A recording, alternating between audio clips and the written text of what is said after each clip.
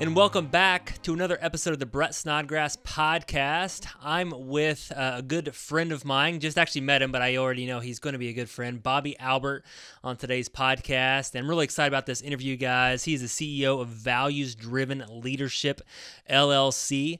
And before I introduce him, make sure you go to the YouTube channel, the Brett Snodgrass YouTube channel, and subscribe, leave a comment. And I love just to kind of interact with you and everything that you want to hear and everything that you want to do. Love to just support and encourage you guys. So make sure you do that. And Bobby Albert, how you doing, man? Hey, good morning. It's been a beautiful morning already. So That's right, man. I know I feel like I already know you, and we're from the same cloth, and a Christian man, Christian, a businessman, and you're leading other Christian men, and that's awesome. And thank you so much for being on the podcast today. And if you guys haven't heard of Bobby Albert is the CEO of Values Driven Leadership. He's passionate about helping other leaders build inspiring workplace cultures through values-driven leadership. He's a writer. He's already written 3 books. He speaks. He's a consultant with other key leaders. And he shares the principles and practices that he's used to grow his own companies in the past, from a modest beginning to highly successful leaders in their industries. He's a serial entrepreneur. Like I said, he's bought, sold, led. He's grew several successful businesses in his lifetime. He's learned most of his principles through the School of Hard Knocks. So love that. One of his books that I'm reading is True North Business, A Leader's Guide to Extraordinary Growth and Impact. So Bobby Albert, I know there's a lot more details to your life, and I was reading about you. I love your journey, and I know you come from an entrepreneurial family. Your dad was an entrepreneur. He started a business back in the 1930s. So why don't you kind of kick us off, man, there, and what was it like growing up in the entrepreneurial family, and tell us about how you became an entrepreneur? boy, I'd love to, Brett, and it's such a pleasure to be on your show. My father started a furniture upholstery and refinishing business in 1938.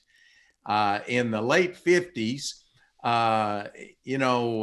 him listening to his customers, he started a moving and storage business. Now, back then, we didn't have retail stores like we know, furniture retail stores like we know that's almost on every corner that we know today.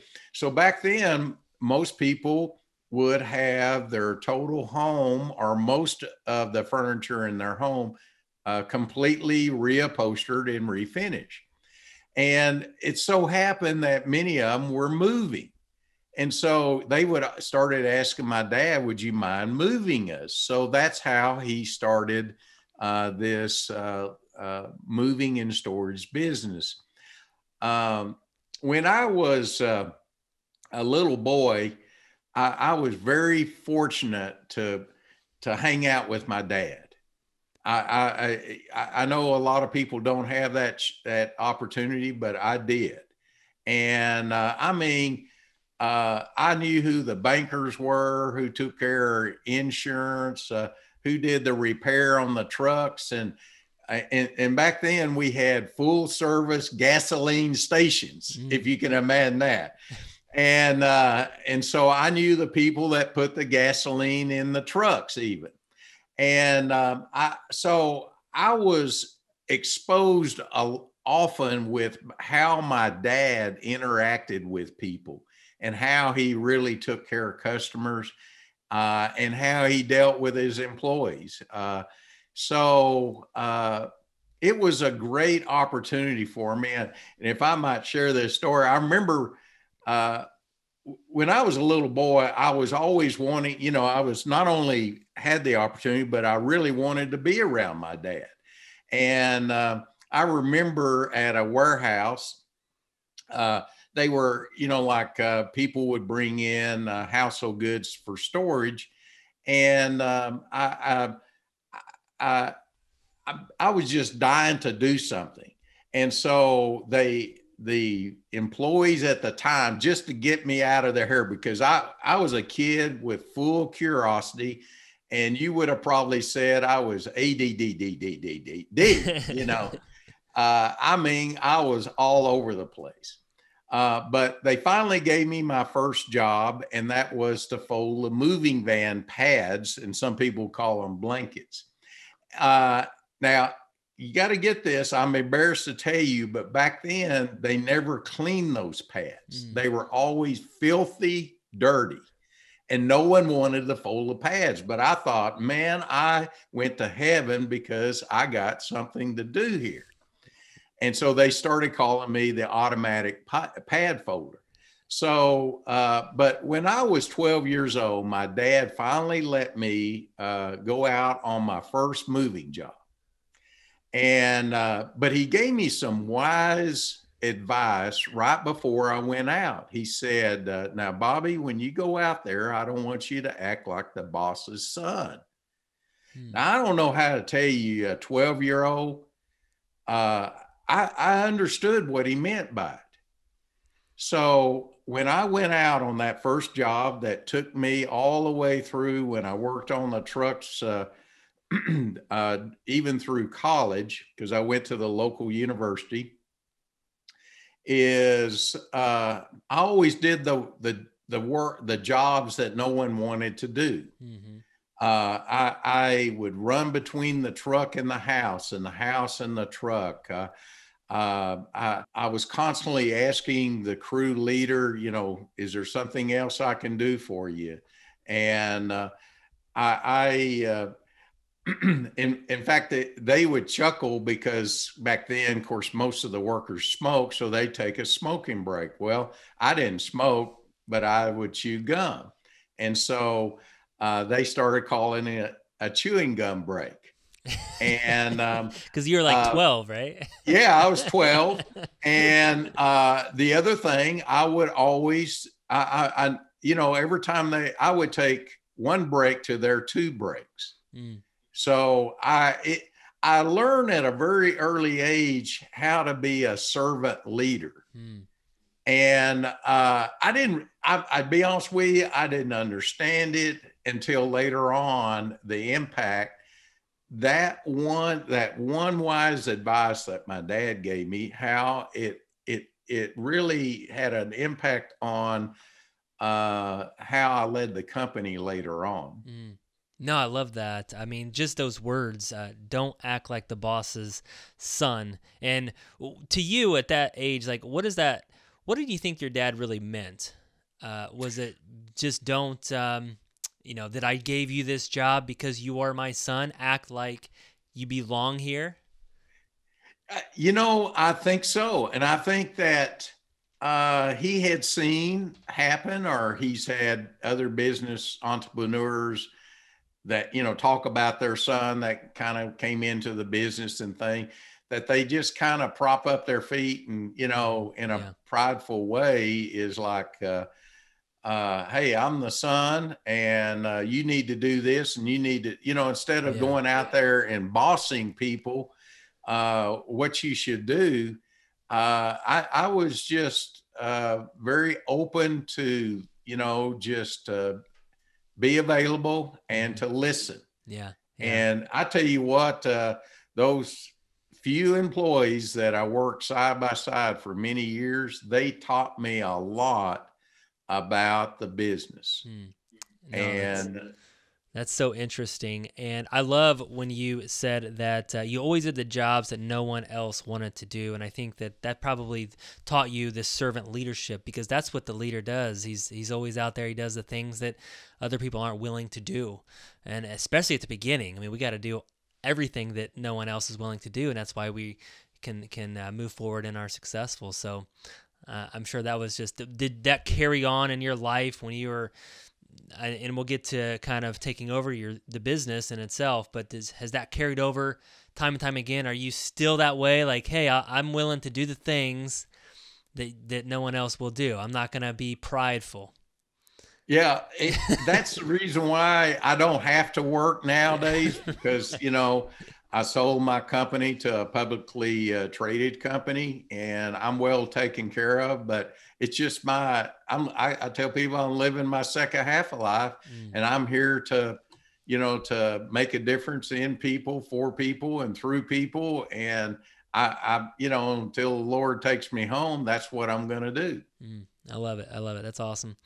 Well, take us into kind of the next chapter. So obviously you grew up, you loved hanging out with your dad. He was an entrepreneurial man, and I loved he owned kind of a furniture storage business. I'm sure the storage business back then was a lot different than it is today, right? Yeah. Public storage, and it's crazy. But Yeah. but something happened in your life when you were about 20 years old, and take us into that journey. Well, it was a true experience. When I was 20 years old, is life was really good. I had just graduated from our local university. I became engaged to marry my wife. So life was very, very good. I was able to graduate, in fact, mentioned about me being ADDD. My parents, I think, to get out when they started me in kindergarten when I was 4 years old. So I graduated when I was 17, and I was able to finish college in 3 years. So life Wow. was really good, really good. And but there's one evening I will never forget. I was playing foosball with my college buddies when a friend came up to me and said, "Bobby, your dad is in the emergency room. He's had a heart attack." Mm. And so we rushed to the hospital. And upon seeing me, my mom quickly got up as our family doctor was walking toward us. And he drew in a deep breath and said, "I couldn't save him." Hmm. And my mom and I were absolutely stunned. And in an instant, I became the leader of our small 5-employee business. Soon I discovered we were heavy in debt. And all the debt was, I'm sure people had, that's in your business, it was all short term, which was mean it was all due less than a year. And this is the other hard part. Our debt was about the same as our total gross revenue. Wow. Not good. I mean, we were financially way upside down. And I was in crisis mode every day, much like what we have been all experiencing, during these challenging health and economic times, along with, the hurt and unrest that's going on in our country. However, we survived, then thrived, and ultimately grew to over 150 employees. And our business was basically 99% of it was nationwide. We even did international work. And most of that business was like relocating people from, like California to Illinois, from Florida to Virginia, from the state of Washington and the state of Connecticut. That was 99% of our business. But through the tough times, I've learned that everyone can build a successful life, business, and by applying some simple principles and practices. I noticed in reading a little bit about you mentioned that you're a simple guy. Well, I tell people that, hey, I'm from Texas. I have a simple mind. I'm just a simple, I'm a simple man with a simple mind, That's right. so. No, I love that. I always talk about my company is actually called Simple Wholesaling, and it's because we wholesale, we buy and sell real estate, and I've always been in the mindset just keep it simple, and especially in real estate, there's so many different things that you can do, and I know what I'm doing. I'm gonna block everything else out and just keep moving one foot in front of the other. So that's awesome. So. You inherited this business at 20 years old. Was there ever a thought in your mind that with your family, like maybe we should sell the business, get out of the business, shut it down? Mean, as 20-year-old kid, I don't know. I mean, you probably had no idea how to do all this stuff, right? Well, fortunately, my dad, while I was going through college, not only did I work on the trucks, but he had me come in and prepare on a Saturday morning and prepare all the paperwork for the jobs for the week coming up. Mm-hmm. And so I knew about that. I never did do any, I did some of the bookkeeping, but I didn't do the payroll. He did that. But there was a couple of things that occurred is once we discovered about our debt and our revenue situation, back then, I don't know why, but my dad had 3 bankers. And I mean, the bankers are sitting there saying, look, we're right, you know, here we got a 20-year-old kid. We're, you know, we got a lot of debt with this kid. Are we betting on him? Yeah. I mean, you know, he owes us money, and what are we going to do about it? You know, so 2 of them wanted to shut me down, but fortunately, one of them wanted to give me a chance. Mm-hmm. And somehow that one convinced the other 2 to give me a chance. And I, you know, with a lot of people helping me, within 1 year, we grew our revenue by 252%. Wow. And we had the highest profit in the history of the company. And that helped put in motion for the banks to finally, because they wouldn't loan me any more money. So I had to just work out a cash flow. And I mean, that's the reason why I was in crisis mode every day. And, but there's a couple of other lessons, if I might share. Yeah. You know, I was talking about that taking on when I was 12 years old. One of the things I was faced with, those 5 employees, pretty quickly, is I needed to ask them to take a pay cut. Wow. Now, can you imagine today going to your employees and say, I need your help to take a pay cut? Well, you know, and you're a kid coming in, and some of these employees, they're probably older people, right?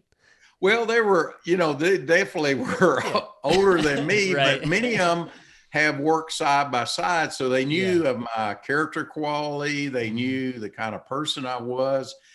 And I think out of a lot of respect for my dad, they also knew me because of me working so close with them over the years that it really surprised me. I mean, well, let me say this. It was so scary for me. I mean, my body was shaking. My lips were shaking. I mean, I'm thinking you know, here I'm 20 years old and I'm having to ask something that people, you know, that's going to impact their life, you know. I got 100% acceptance. Wow.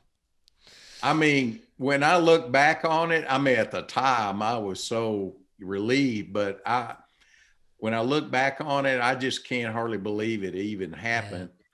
And also back then, to get some of the debt down, I sold my car, my personal car.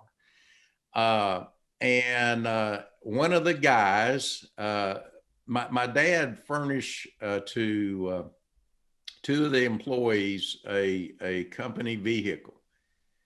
And I was thinking, man, I can't take away those vehicles. I just asked them to, you know, take a pay cut. And my dad was the one that gave those to them for use. But one of them drove by my house back and forth from work every day. And so I asked that guy if he mind picking me up in the mornings and taking me back home in the evening. And you know what? He did that for 2 years. Wow. Wow. And I mean, again, I'm trying to think, I just can't hardly, when I look back, it's just almost, I just can't hardly imagine that.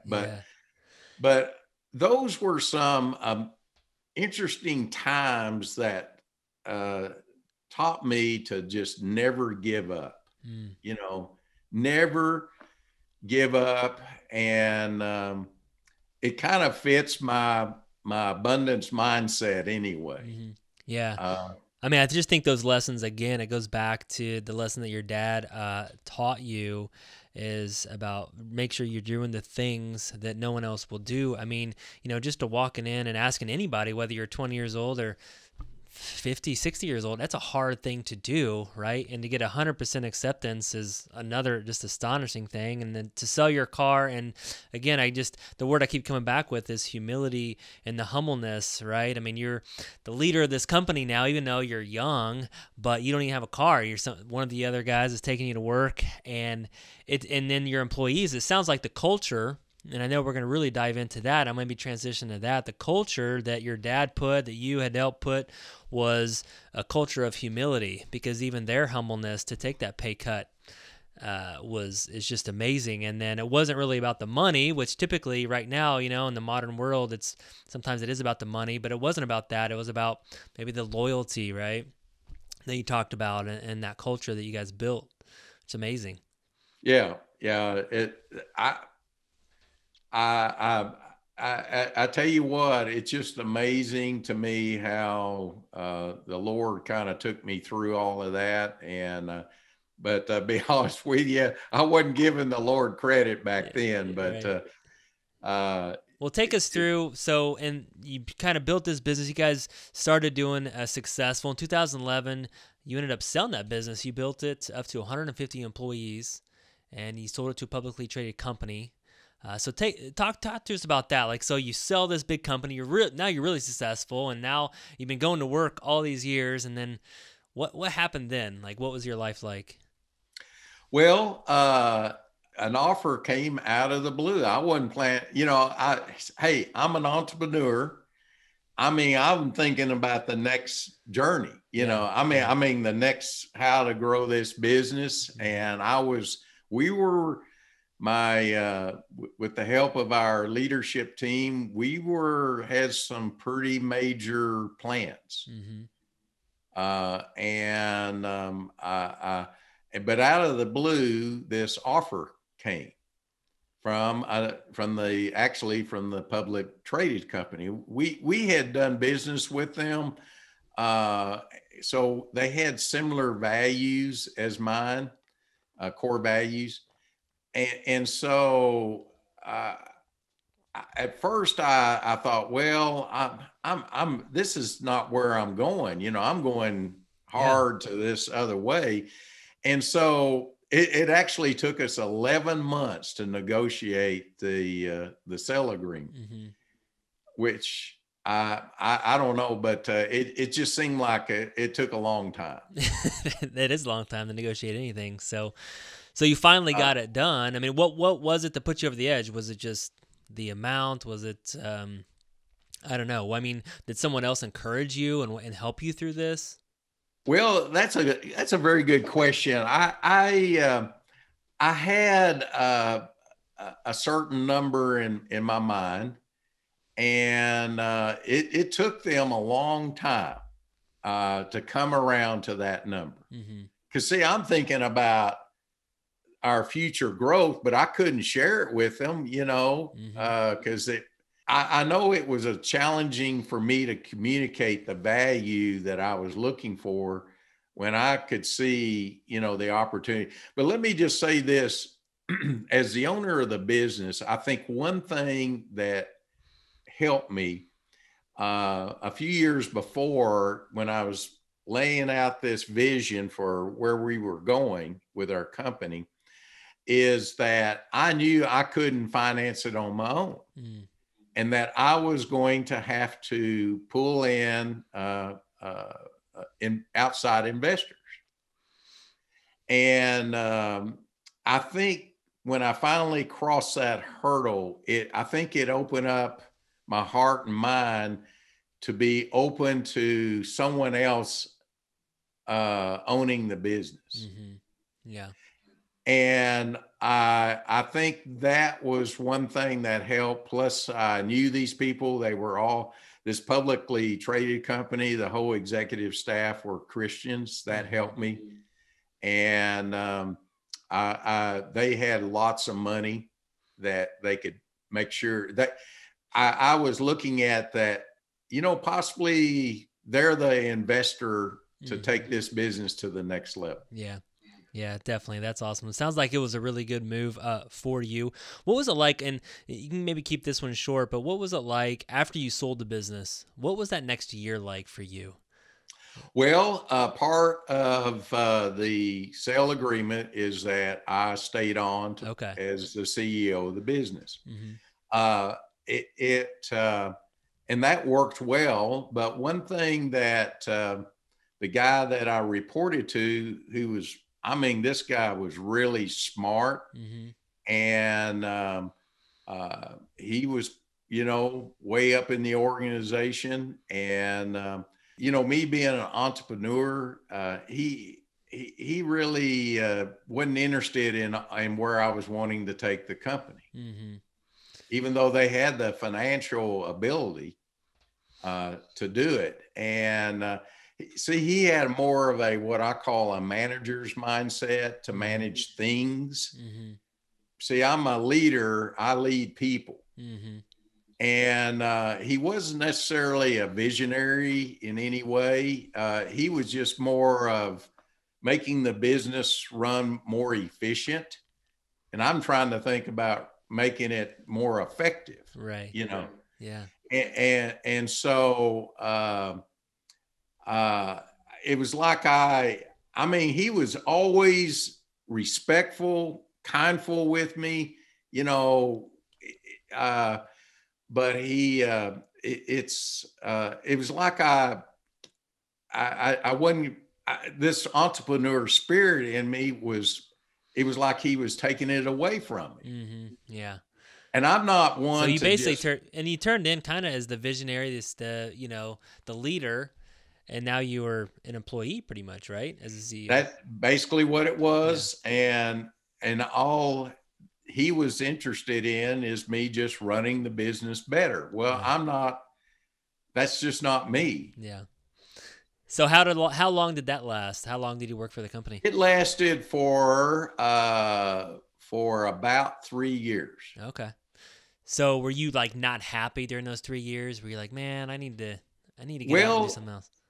For the first 2 years, I kept thinking, hey, this is this abundant mindset I have. Mm-hmm. I kept thinking, I'll try this way to persuade him. Mm-hmm. I even got him to agree to bring in, one of the other executives to hear what I had to say.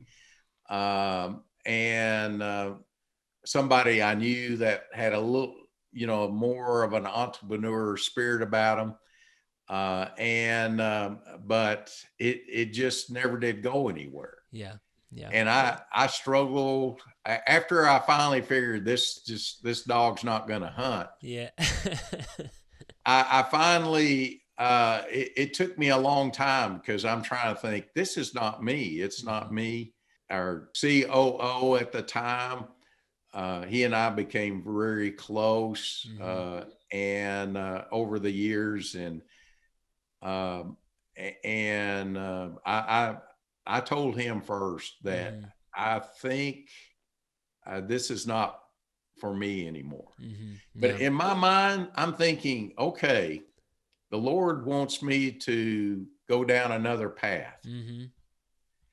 And it's like, okay, I don't know what that path is. Yeah.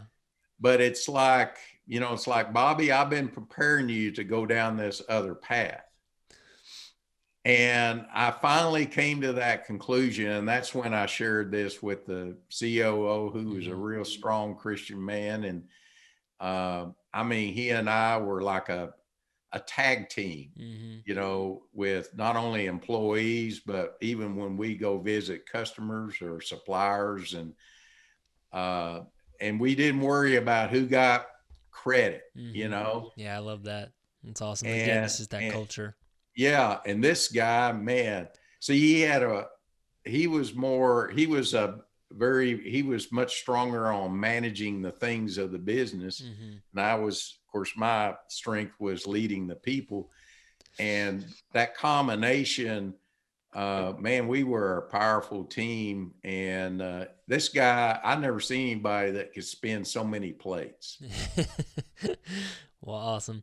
So let's just kind of move forward after that then. So you kind of came to that realization that you wanted something else, that God had something else in store for you. What was that? I know then, reading about you, you had started other businesses, you had bought other businesses. Is that when this whole kind of serial entrepreneur came out of you?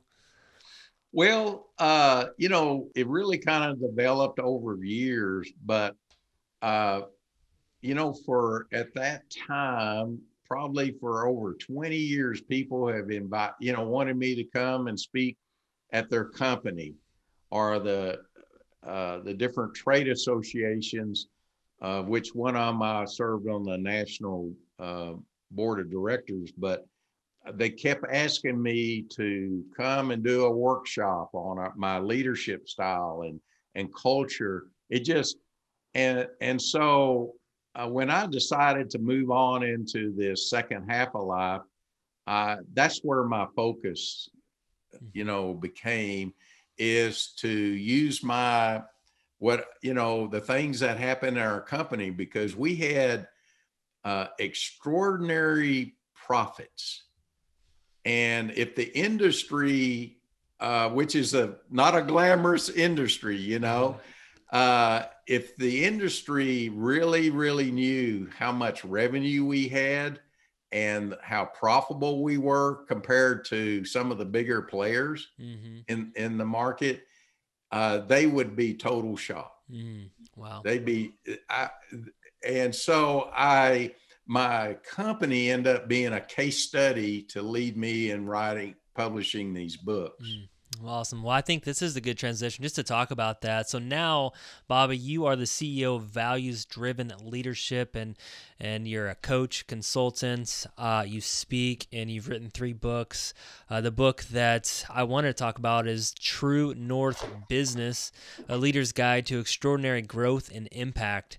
So, kind of what led you to write this book, number one? And I really want to talk about, so obviously your experience in the marketplace as a business owner, but you've also been able to kind of come alongside other business owners, and you kind of probably, I don't know, is there a common theme, and is that why you wrote this book? And what are some of the details of this True North business, and why does it mean so much to you? Well, is the word true north, it's kind of like like a hiker that goes, on a hike. They have a plan. And because if they don't have a plan, using a compass, they won't get back to the campsite. The compass, is always pointing, true north. And that's how they navigate back to, campus with a plan. And so I kept hearing from business leaders that they're not sure where they're going, or they would say things like, Bobby, I want you to come in and fix my people. And the truth is, and this is what I have to very delicately show them, to look in the mirror, and that they're the ones that need to be fixed. But it requires a new way of thinking. And there is a big chunk of that True North business book. We had this, it was called On and In. Part of our culture is we actually had a physical button, and we even had t-shirts that had the words on and in. Now, our people clearly understood what that meant. I mean, we were even ways of teaching frontline people how to work on the business while they're working in the business. And that was the point about teaching leaders, is how do you do that? How do you work on the business while you're working in the business? Because what I found is this is amazing, 85% or up to 90% of business owners, leaders, entrepreneurs are working in the business as hard as they can go every day. It's just the tactical action steps, Mm-hmm. bang, bang, bang, Yeah. you know, but their life is not fulfilled. It lacks meaning and purpose. And so that's the reason why I want to come beside, Christian business leaders is my main audience, is to help them learn how to work on the business. And it starts with to grow you, then you grow your people, then you can grow your business. But most of them are focused on, I got to go to work every day to grow my business. Mm-hmm. I need results. And their employees are constantly hearing, give me more money, give me more money. Now he or she are not saying that, but that's what they hear. Mm-hmm. One of the things that's kind of a change in a mindset is I finally, for myself, I learned, this is part of the School of Hard Knocks, is instead of focusing on results, I learned how to focus on the people that gave me results. Mm. And this is part of our culture. I went to great lengths. This ties back to the servant leadership. I went to great lengths to develop our people on who they were becoming. Because I learned that it was like me being able to multiply myself, Mm-hmm. not just by addition, but to multiply myself through our people. And the people gave me the results I was always looking for, that I struggled for years to look for. Wow. That's the reason why we were between 2005 and 2011, and you know what the economy was doing in late 07, 08, 09, 2010. I mean, it was in the tank. Yeah. And, you being in the real estate business, you might have been impacted, and you might have had other people that were being impacted. But even at that, during that time period, our revenue grew over 500%, and our profits grew over 500%. Wow. That's amazing. And I contributed a lot, had to do with our culture. And so that's, I may have gave you more than you were looking for there, but no, that's really good. Thank you so much for sharing that. That's awesome. And I think the way we kind of started this out, I think you are a big people person, and you talk about teams, and kind of one of your taglines is empowering teams. You help leaders build empowered teams.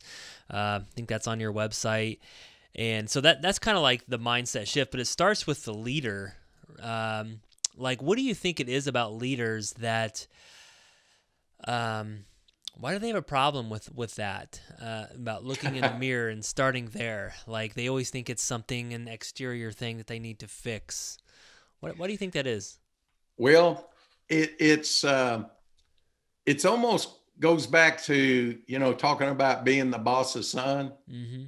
It's like, if I behave like a boss's son, it's like, hey, I'm the boss's son. I'm in charge. I'll tell you what to do, even though I don't know what to do around here. Right.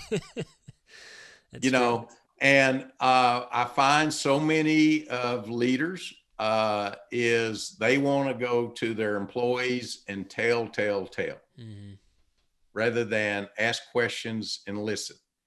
We even have another physical button called AQL. That's ask questions and listen. And so if I can tie back to this servant leadership, this is kind of part of our culture. This goes even way back it started out in the, I'd say about the mid 80s, that, our company, like other companies, and we still had one, like the traditional organization chart. It had me at the top and leadership team and all of, supervisor and so forth, which you have to have for people to understand roles and responsibilities.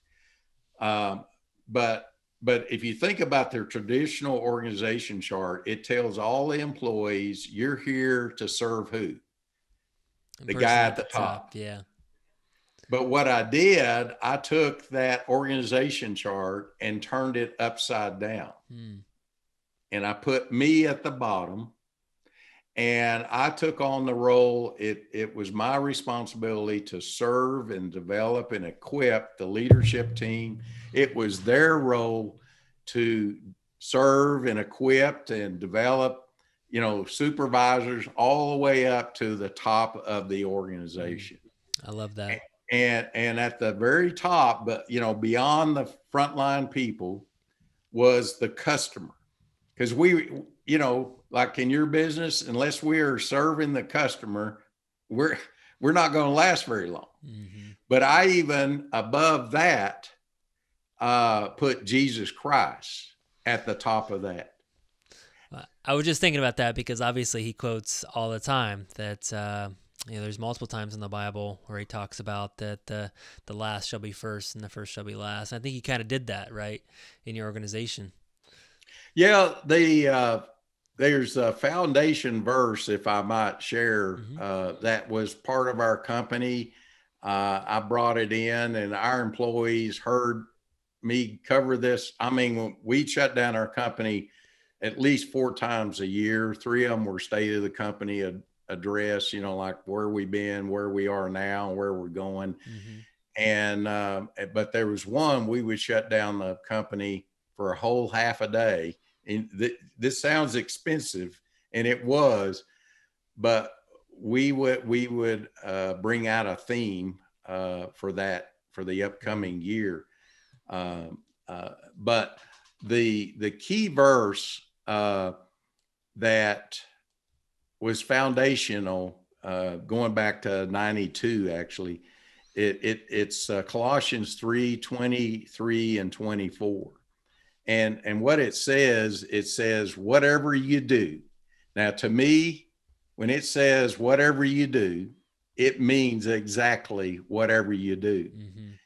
I mean, it doesn't matter if it's at work or with your family or at church or out on the soccer field, or you're at the convenience store, or walking through Target or Walmart or or Costco, wherever you live. It's whatever you do, work at it with all of your heart. And our employees heard me say that excellence is not a sometime thing, it's an all-time thing. And it goes on to say, as working for the Lord. Our employees knew that when they came to work every day, because they heard me say this, that you came to work for a higher purpose other than coming to work for Bobby Albert. And it goes on to say, not for men, since you know that you will receive an inheritance from the Lord as a reward. And this next one is the key verse. It is the Lord Christ you are serving. So in other words, this is the reason why we had this upside down organization chart, is that at the top was Jesus Christ. Because when they came to work every day, they came to work for the Lord Jesus Christ, not Bobby Albert. And I think when I sold a company, if you came around and just talked to employees, just walking around and talk, they would talk with you as though they own the company and not Bobby Albert. Wow. And you can't buy that stuff. No.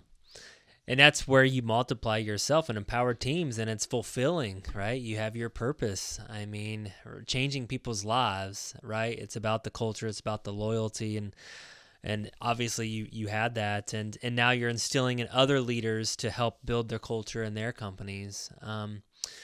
What have you seen since you kind of started down this journey with the values-driven leadership? I mean, how have you been able to help other leaders in the nation? Well, perhaps one of the biggest thing is helping them see how they can work on the business while they're working in the business. It's not either or. Right. It's kind of like Jim Collins calls it, the genius of the and, not the tyranny of the or. And I find so many leaders struggle with this. It's got to be this or that. Do you have a quick tip or just a simple thing of when if I'm working in the business, but I could also try to work on the business at the same time?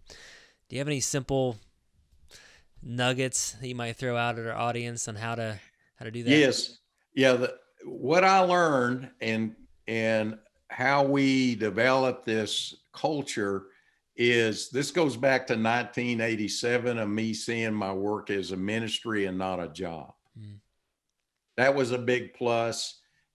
That ministry, which we end up calling work as worship, it took on. At first, it was like, okay, Lord, I declared it. Now, what does this mean? Mm-hmm. Well, I was teaching for over 30 years. I taught boys at my church.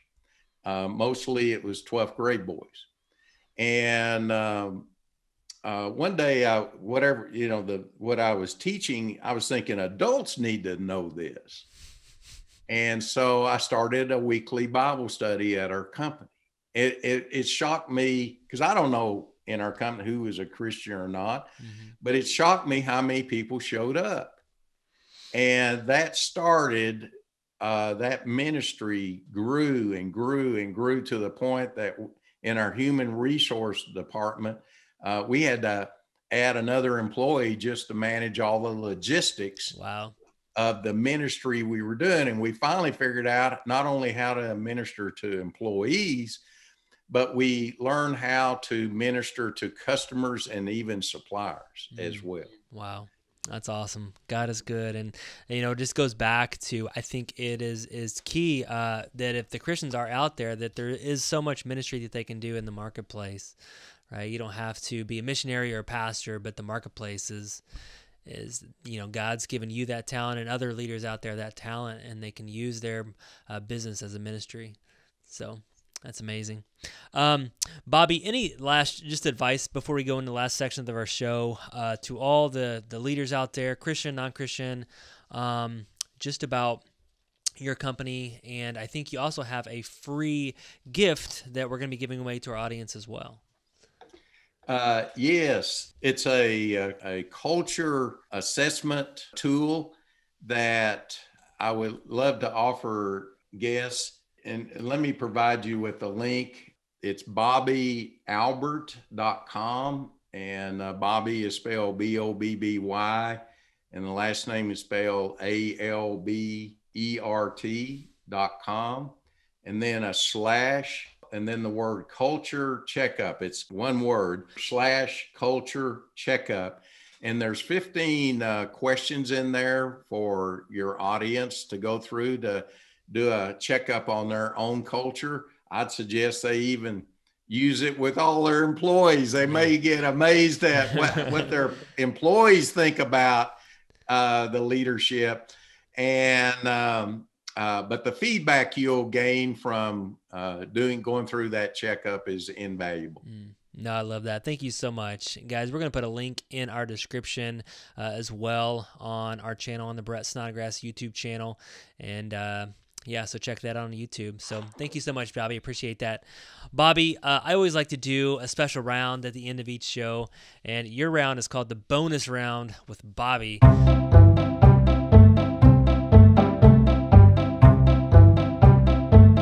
Have 4 questions for you here, and try to keep these, I don't know, under 60 seconds or maybe 2 minutes, something like that. So okay. One of them might be hard to do that, but all right. What is a hidden passion of yours? Do you have a hidden passion? Well, it's a personal vision, on a personal level, is that I want to encourage Christian business leaders to integrate the lordship of Jesus Christ into every area of their life. And that is, family, church, in the workplace, and even in the marketplace. What I find is so many Christian business leaders, they live their lives in compartments.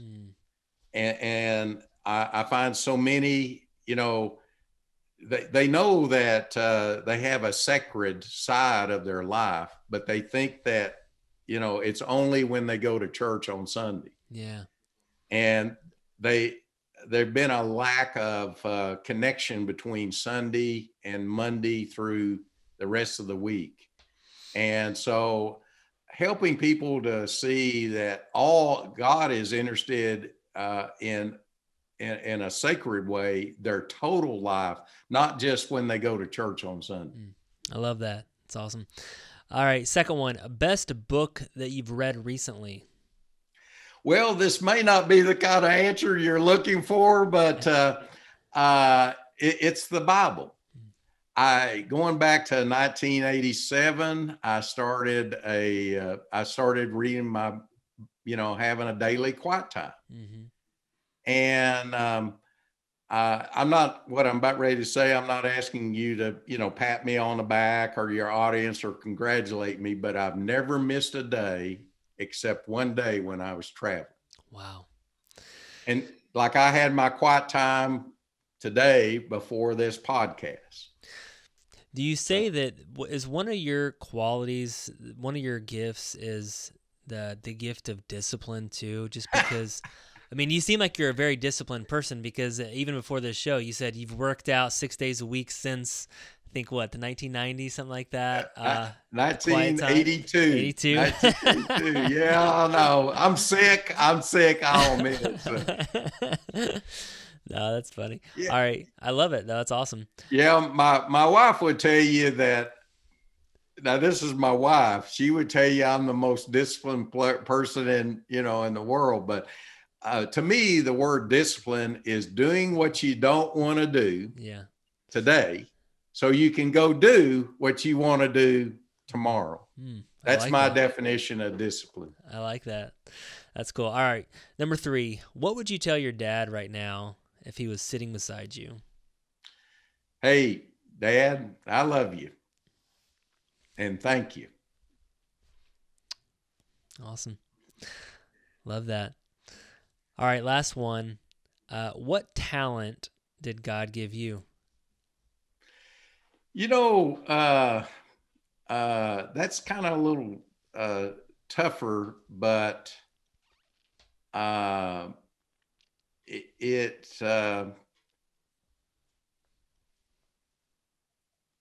that's a, I think it's kind of a skill to take things that are very, this because I know we had talked earlier about being a simple guy. It's somehow I have this ability to take very complex, whatever it is, an issue or a subject or whatever, and to get it down to something simple that people can understand. And I somehow be able to, with other people helping me, to be able to communicate it in a way that when people finally hear this very complex issue, it gets down to something simple. Of course, I got to understand it myself. I'm a simple man with a simple mind. And so I think that's a talent or a skill that the Lord's given me to be able to do that over the years built this culture where people thrive and profits soar. No, I definitely agree with that. I think you take complex things, and I think you're a storyteller, kind of like Christ. He used these complex things and made parables, and I could see that in you too. You like to tell stories, and you take those, and it relates, right? And you tie it together with your story. So awesome. Well, thank you so much for being on the show today, Bobby. I really appreciate you and your humility. Wish you so much success. If you guys are checking this out, go check out bobbyalbert.com, his website, and check out the link for the culture assessment tool. And appreciate that, man. So God bless you. Thank you. And it's a pleasure to be with you today. Thank you so much for checking out the Brett Snodgrass channel. If you like this video, please slam on that like button. And if you really like it, then subscribe to our channel here. And remember to leave us a comment below, and I'm going to try my hardest to reply to all the comments. Thank you guys so much. This is why I do what I do. Every single week, I come out with content that focuses on success, freedom, and living out your purpose. Thank you guys so much. See you next time.